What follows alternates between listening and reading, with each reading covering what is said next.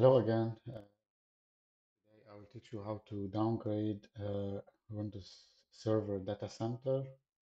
For example, we have we have here DataCenter Azure Edition to Windows Server Standard. I used the latest Windows Server edition. It's 2025.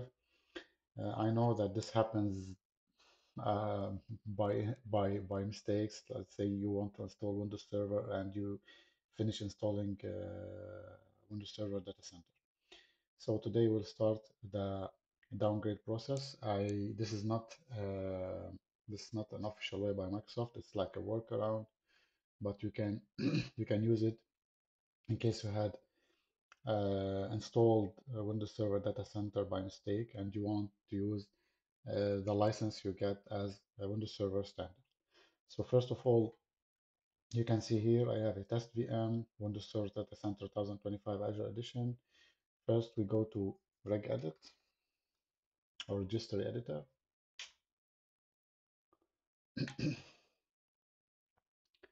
Then we go local machine, software, Microsoft, Windows NT, current version. So as you can see here in the current version, we have three things that we need to focus on: the composition edition, the edition ID, and the product name. So first of all, we need to change this one from server turbine to standard, server standard. We can copy this one and also change the edition here. And the final thing is the product name. We need to change it to standard. Now we close the register editor and we need Windows Server ISO, Windows Server 1025 for sure. So we run the ISO.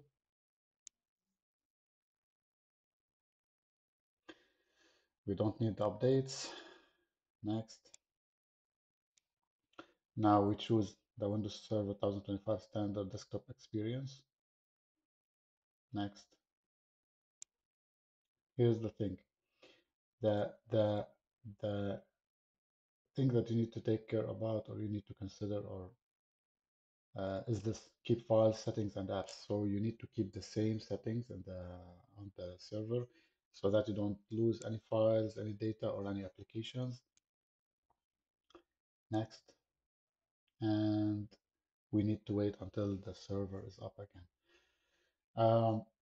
Honestly, I tested this with several servers and it's working fine, but for domain controllers, I'm not sure it will work. So for domain controllers, I prefer not to do that. I prefer for the domain controllers, you migrate the roles and create another additional domain controller. So we will wait until this server is up again and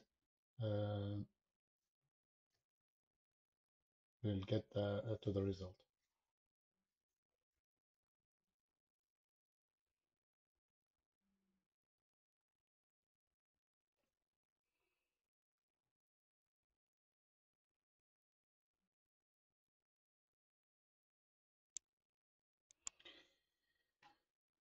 Install, and now it's installing.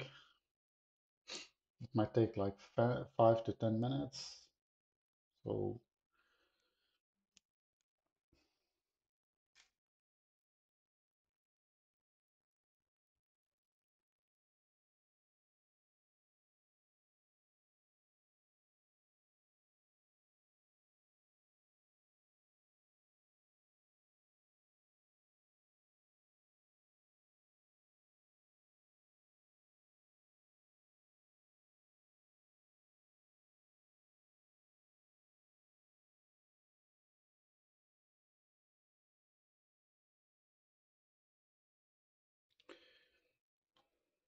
okay, now you can see the server logging in.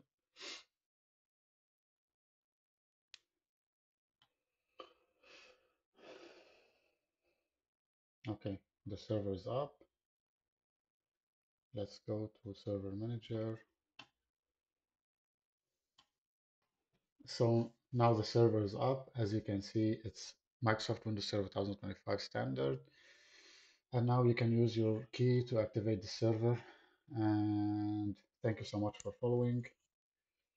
I hope this is a way so that you can downgrade your server in a safe way. Thank you so much.